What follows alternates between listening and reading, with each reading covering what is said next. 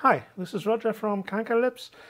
Today with a look inside a modern DAB Plus radio. Now, if you are located in the United States, you probably won't know what DAB Plus is all about. It's the successor of FM radio here in Europe and parts of Eastern Asia. I think in the US there are different digital radio standards, like I think it's FM HD radio and satellite radio. But here in Europe, for more than 20 years, they are trying to convince us that this DAB, or nowadays DAB Plus, is the better alternative to analog FM radio. And the prices have come down to something like between 20 and 30 euros for these quite universal devices. Because I'm located here in the basement, I have absolutely no reception for DAB Plus, which is one of the disadvantages. I do get even a few FM stations still here, but I've turned on my FM test radio, or as it is called, high quality stereo FM standard signal generator.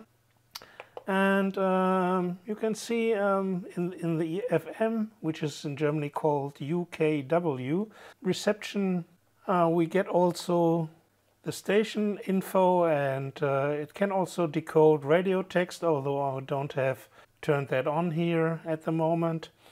But what interested me was what's inside a modern FM DAB Plus universal receiver.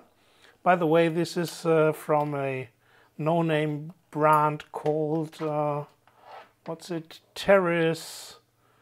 I will give you the designation down below in the comments. And so let's crack this little radio open and take a look at what's inside. And what I've forgotten is to mention, it also does have a Bluetooth module inside, so that you can play your music over Bluetooth connection.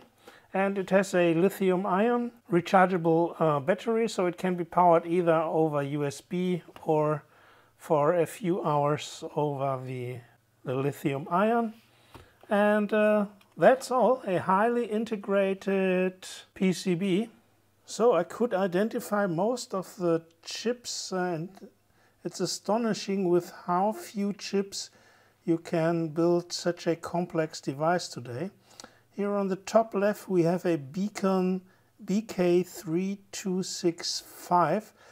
That is the complete Bluetooth receiver, including all the audio circuitry. So at the output you get digital or analog audio, just for playing music over this this radio from outside. And this is the main RF front end. I've taken out the metal can, or desoldered the metal can with which this is usually shielded.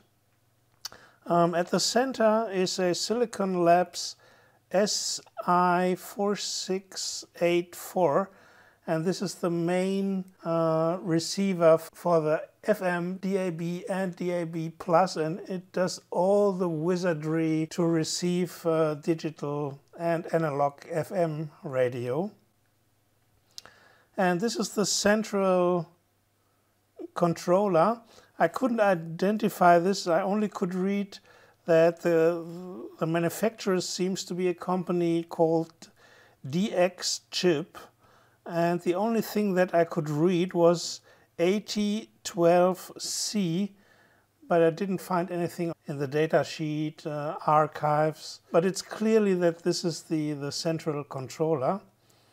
Next is a chip called CD3314, and this is a 4-channel stereo sound processor, so probably just for modifying bass and treble, and so it does nothing important.